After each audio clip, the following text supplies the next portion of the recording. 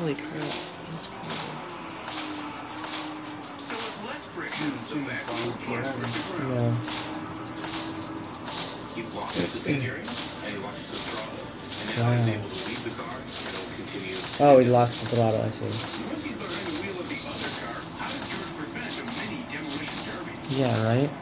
He's just good at it. He needs to really maintain control Yeah. once the two cars would crash together. The way that he does that is instead of executing a donut, he executes a drift. Yeah. So he's literally steering the car in and away from the black car. And he has to very carefully perform the stance so he doesn't collide with the other car. With skills like this, George is definitely a grandmaster.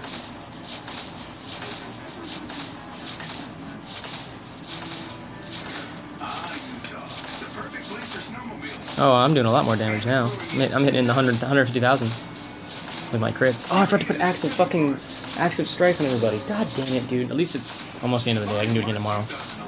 That's good, because I'm doing way more damage now. I'm up to like, I'm hitting like 105,000, like with my crits at least. Fuck yeah. So now, dude, I can put Axe on all my damage dealers. Because I just got 380 mil without Druid. Now with Druid in, I'm doing way more. So tomorrow I should be able to do a lot more. Or at least a little more. Immediately the snow starts to suck you under. So What the hell? hard to the left. Oh damn. To the other side of these trees. And I'm feeling like if I don't miss these trees, it's not gonna be good. No. Ooh. I feel the initial impact, and then immediately I'm being pushed hard with hundreds of pounds of snow. Both legs wrapped around the trees, and for sure my legs were gonna break right then. Oh. We didn't know at that time how badly Tim was hurt, Whoa. or if he was even dead. So what exactly had Tim and his snowmobile done to trigger the ice? Shit.